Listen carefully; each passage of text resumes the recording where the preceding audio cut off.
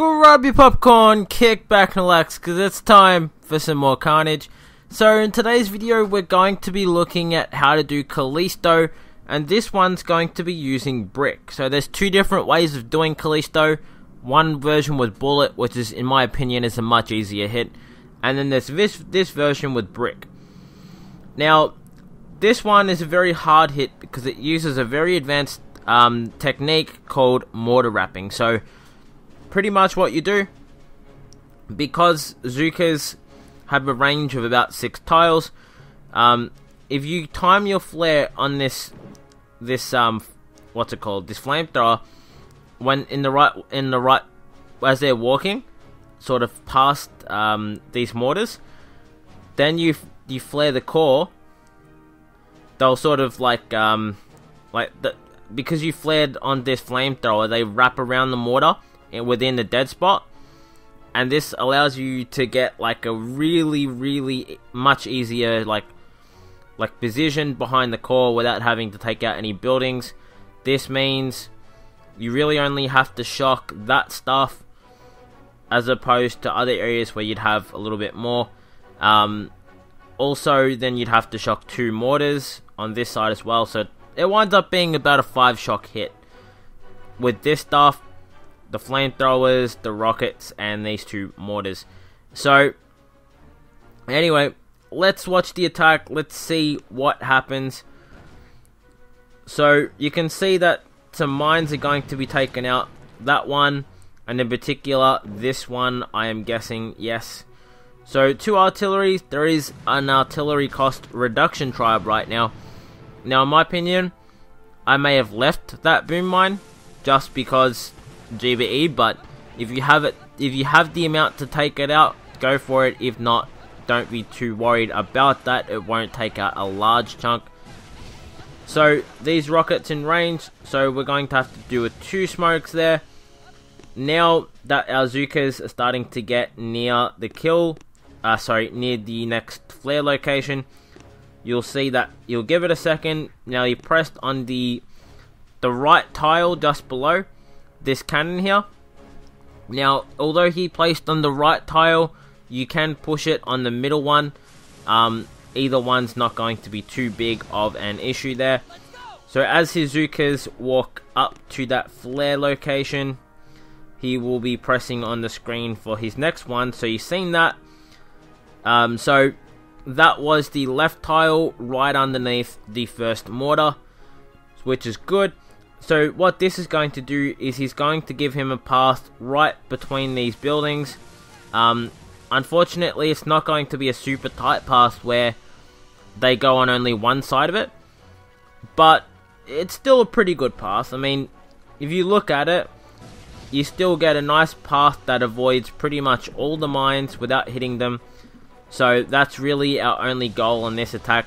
You couldn't really do much better. So as they approach this flare, keep in mind that we're pre-smoking so that bullet doesn't lose our delay. Brick doesn't lose our delay. So I believe, okay, so I'll have to half times it now. So the next flare will be above this mortar on the left tile, and I believe it's about three tiles thereabouts of leeway that we give our troops before we place that next flare up. So it'll be like at the start as our troops approach, sort of like this first cannon, the cannon in the back there. But we will see. I'll try to keep everything on screen so you guys can see it. And okay, there. So we've seen the flare.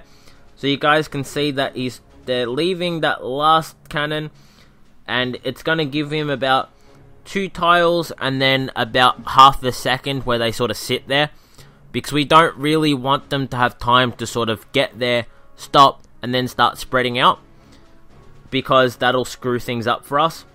So by timing it, watch what happens. Look at that. They get to the flare, and now before they can have time to start spreading out, the flare drops. Now this is going to allow them to walk on the left side of these mortars. We're going to smoke accordingly, and Okay, so you guys just seen the flare here. So that's like as they're leaving that second mortar. Just as they're about to leave it, we place that flare on this flamethrower, and this is going to allow us, so like it's going to hit as our Zookas are walking like middle of that mortar that's upgraded a lot next to the core, and they will spread right around it. Because remember, I said they can walk about 3 tiles before that flare hits. So you guys look at that. They're all in the dead spot of that mortar. So now, I think it'll be about 10 o'clock-ish that we start seeing shocks. So this one gets placed first, and then that one, and then that one, I believe. Well, it'll probably be more like this, that, and then that. He does use tiny shocks, which is a temporary gunboat ability at this time for these 2 mortars. But for you guys won't be able to rely on that because you guys probably won't be able to have that. So just do another shock there, and just include that in your shock pattern. So it's like you press this, and then that. And that'll sort of be how you do your shock pattern. So I will wait and try to see if I can find the tap on the screen for this. And I'll try to pause it at that moment. Why isn't it? Oh, okay. We're not quite there yet. There we go. So we've just seen the press. Wow, that's kind of late. 11 o'clock.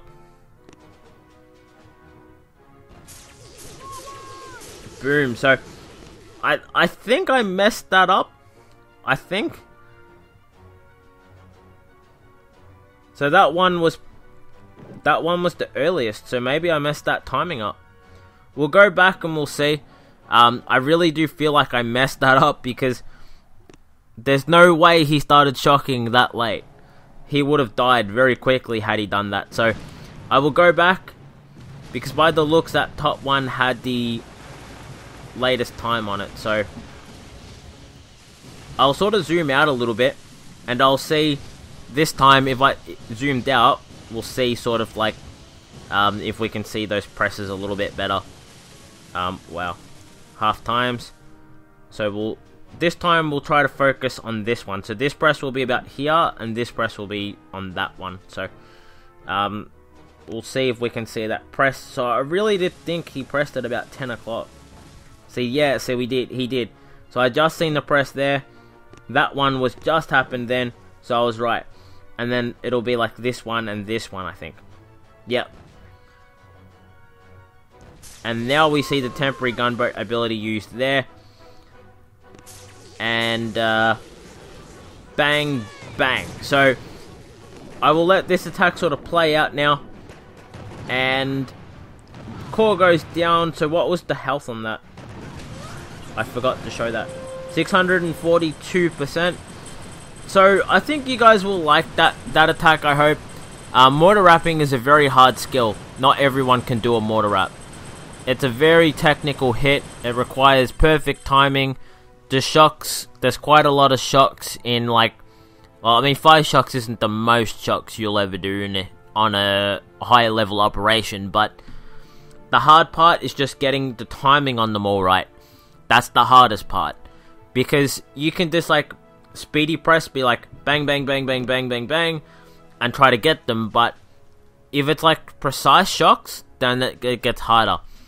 And the hard shock, I would say, is the flamethrowers above, because you don't want, you want to get the mortar without, like the mortars around them without getting your troops, but you still want to get enough flamethrowers to where your Zookas aren't going to get hit. So anyway, I hope you guys enjoyed the attack.